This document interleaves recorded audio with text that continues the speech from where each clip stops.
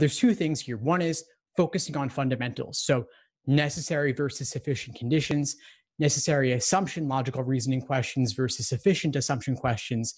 Then we have, on the higher level, dissecting and analyzing the methods of reasoning, breaking them down during your review process, figuring out what tricks and traps LSAC used to increase the difficulty level of a question, like burying the conclusion in the middle of the stimulus, requiring you to take the contrapositive of a statement, linking together conditionals, using annoying words like unless. You've got to look at each of those discrete pieces and understand them individually.